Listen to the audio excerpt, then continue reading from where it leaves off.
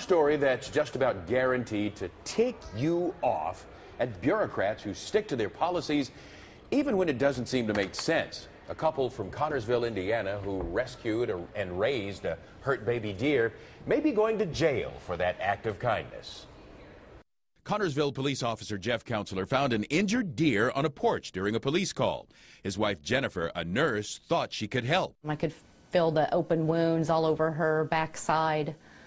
And she wouldn't stand up. They brought her home, named her little orphan Dani. They say she wouldn't leave, so they raised her, keeping her for almost 2 years. But this past summer, everything changed. Indiana conservation officer stopped by, and he talked to us for about 20 minutes or so. And then he asked about the deer, and I told him, I said, yes, we do. I said, she's in the back, and I said, do you want to see her? The Indiana Department of Natural Resources wanted to euthanize Dani, saying she might be dangerous.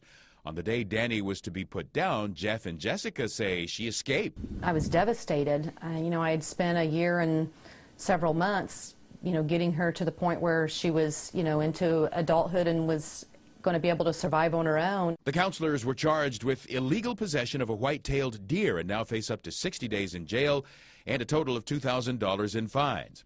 Online, an uproar.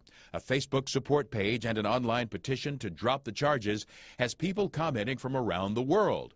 Rick on change.org wrote, "An act of humanity should not be rewarded with a sentence."